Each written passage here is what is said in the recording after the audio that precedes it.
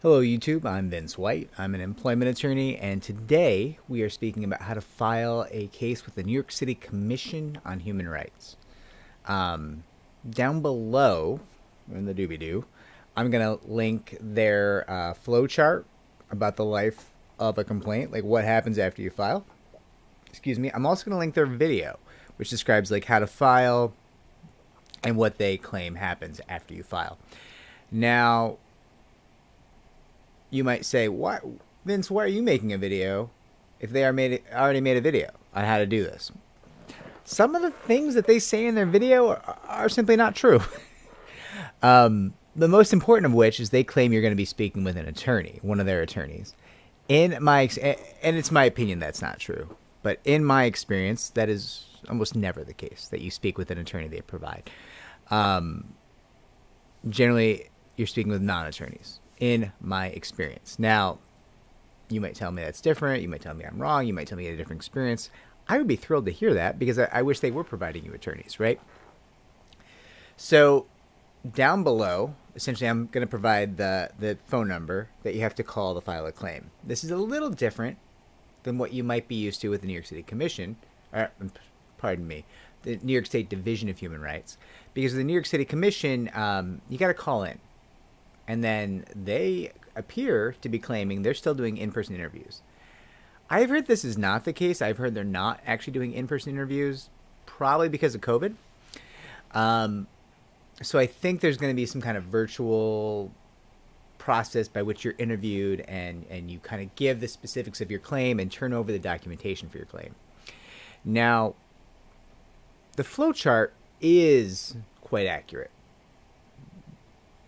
Generally, that it touches upon all the things to expect after you file your claim, right?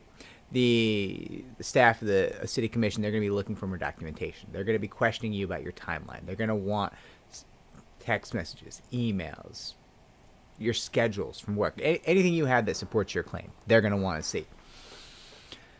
And what they're trying to do is decide if they're going to give you a hearing or not. Right? In the city commission, that's going to be determined by a finding of probable cause. If you receive probable cause for your case, that means you're going to get a hearing in front of an ALJ, an administrative law judge. What is an administrative law judge? Well, it's a hyper narrow field of focus judge, right? So a judge who really only knows about employment law, who has probably worked in employment law all of her or his life, has a depth of knowledge about this field, and only hears cases of this kind. Workplace discrimination, public accommodation, housing discrimination. Probably that's it in the city commission for their judges. And essentially, if you get probable cause, you get to put on your case in front of that person. And the city commission will sort of, kind of, give you an attorney to do that for you.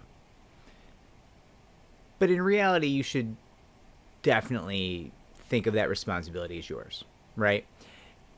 If you get an amazing attorney from the city commission, great. And all your work that you did putting on your case will be something that will be helpful to that attorney, right? And your collaboration with that attorney will make your case that much stronger and raise your chance that you're going to win. If you get a less than amazing attorney, you're going to be really glad you did the footwork yourself, the groundwork, right? The foundational work. You're going to be glad that you're ready to go, and you can kind of be like, hey, attorney, ask this, show them this, kind of piece by piece, right? Now, you might say, well, that's what I want to hire an attorney for. Yeah, you can. You absolutely can. Attorneys are a little bit expensive. This video is meant for people who want to represent themselves, right? People who don't want to go to the expense of hiring an attorney to handle a case like this. Totally get it. It's not for everyone. Maybe you want to keep your whole settlement, right? Like, I get it. I get it. And the point of this video is to help you kind of navigate that. If you have an attorney, you don't have to worry about any of this. They're going to take care of every step of the way for you. It's going to be much, much easier. Now, if you don't get probable cause, that means you're not going to get a hearing. You're done in the city commission. And on their own flowchart, it's worth noting that from the no probable cause bubble, the next step is an appeal, right? They're like, oh, if you don't like our finding, you can go appeal it with the state Supreme Court. Sure.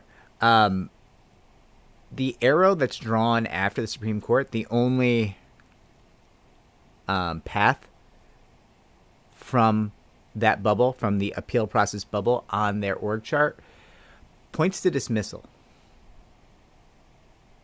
That is an unconscious statement of what they think is going to happen if you appeal your case.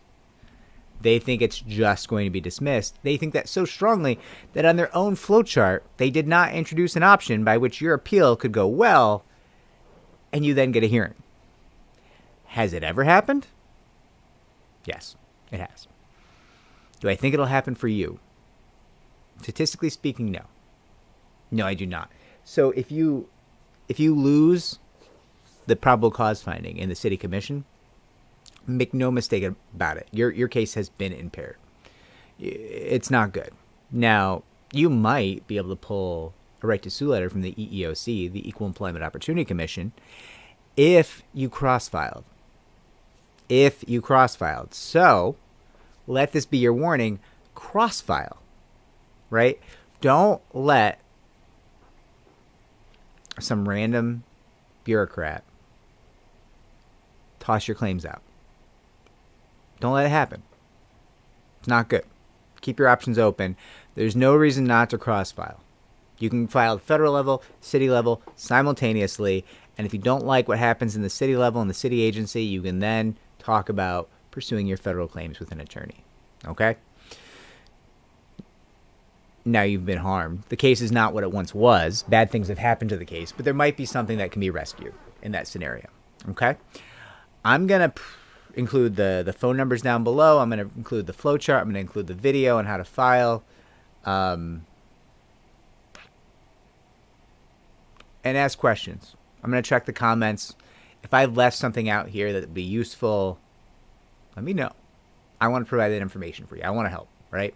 If you're representing yourself, I want to help. Don't call me.